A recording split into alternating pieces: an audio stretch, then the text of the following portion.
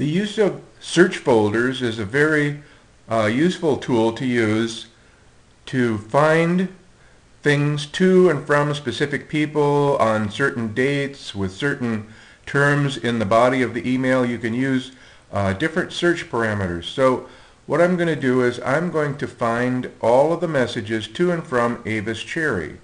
So I'm going to change the ribbon. This is the ribbon on your newer versions of Outlook. And I'm going to go to the folder and notice that when I go there it changes the content of the ribbon, and now I have something related to folders, and I'm going to create a new search folder, and I'm going to do mail to and from specific people, and I'm going to choose, and I'm going to go to I have different address lists. It's a way to keep track of people from different sources. So Avis should be in this list called contacts. Whoop, I gotta spell her name right too.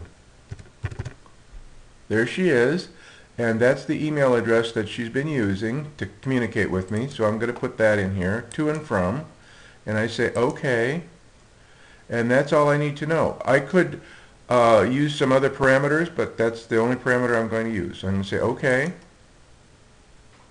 And then it's just going to fill up that search folder with all the messages from Avis. So this is a way that you can find all of the messages to and from a specific person or a specific subject. You can do all sorts of searches. And I have a lot of different search folders down here. So you can go to these search folders and look up stuff. You don't have to delete them. But it doesn't change the content or where the stuff is located. It's still in the original folder. I'm going to create another search folder because it's very useful to know how much unread mail I have and where it's located. So I'm going to create a search folder. And this is going to be unread mail. Notice it's right at the top because it's a very important folder to have. So I'm going to create an unread folder. And it's going to create this folder for unread mail. And since I want to do this very frequently, I'm going to take this folder, unread mail, and put it into favorites. I'm going to put it right up here under junk mail.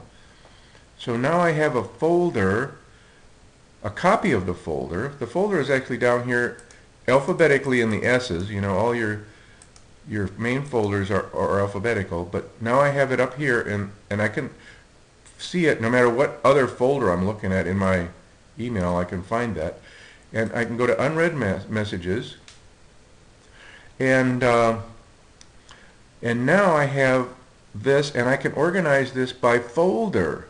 Okay, that's kind of useful too, because when I get messages every day from this source, for example, this is just a notice of everything that's going on with our cloud. Our Coldwell Banker Cloud sends out messages of what's going on, and these are actually reports of what's going on with our bank of computers. We have two banks of computers. One is in Sacramento and one is in Reno.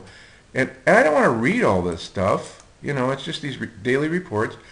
So I can right-click on the header of this and just come up here and say mark it as read. And now I've still got all the information, but now I don't have to pay any attention to it. I don't have to read it. I've dealt with it. It was very easy. I can also search in here for other, so I can go through my unread messages and go through by category. You know, so I can look up to see who I got important messages from.